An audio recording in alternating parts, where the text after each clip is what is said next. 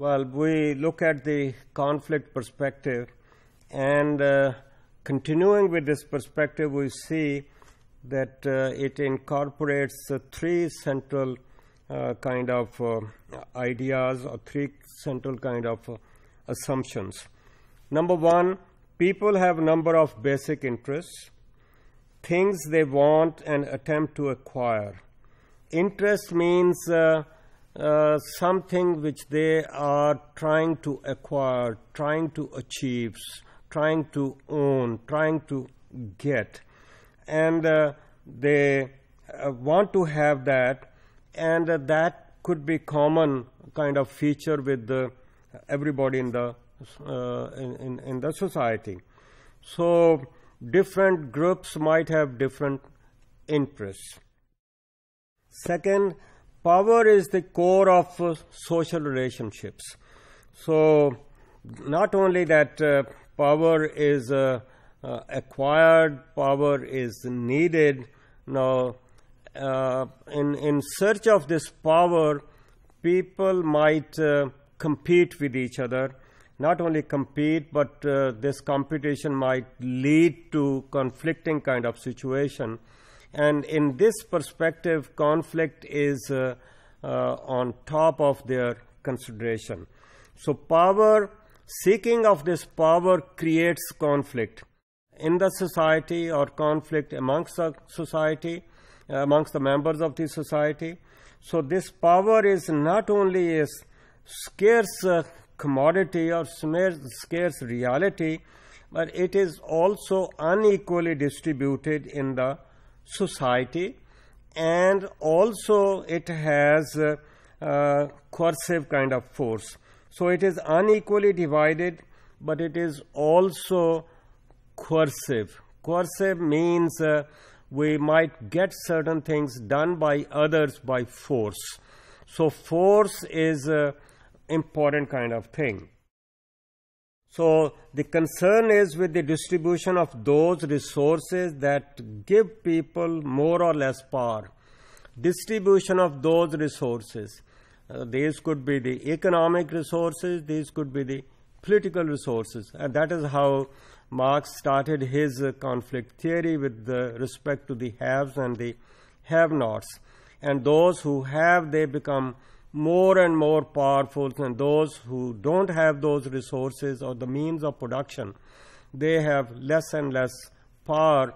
And those people who are in power, they try to exploit the powerless, and they are in a position to exploit because they have the power. So those who have the means with respect to getting that power or the resources, they inevitably get power over those who don't have. And this power is more like coercive power. They can force others to comply with their demand because they are so powerful, and the others might be dependent on them, and therefore they don't have a choice but to submit to the will of the powerful.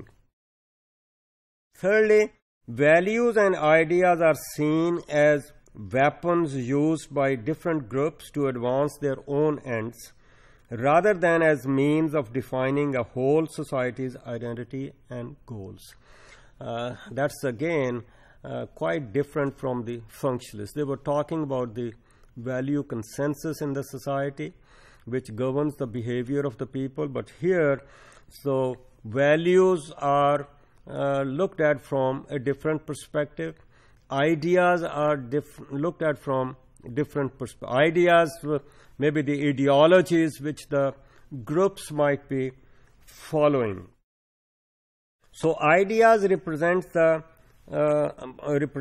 group interests, not for the whole society, but for a certain segment of the society, which is either powerful or not powerful or powerless, or more powerful or let's say less powerful. So ideas represent group interests, especially under the categories of ideology, and that ideology is used for making legitimacy for the upholding of that power, or not only upholding but the use of that power as well. So we see that the conflict is there, and it in this school of thought that conflict continues. Now, can this conflict be eradicated? Well, here social scientists might be divided. Well, some of the social scientists might be looking at simply the analysis of the society, analysis of the society more in a dispassionate kind of manner, in an objective kind of manner, and that's where the whole thing ends.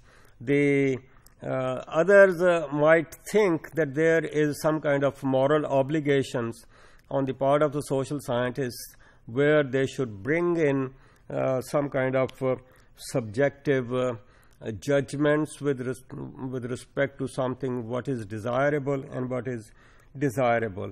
So that is where some kind of differences come with respect to the analysis of the societies from the angle of the social scientists, whether they should finish it over here or they should come up with some suggestions on the basis of the analysis for resolving the situation.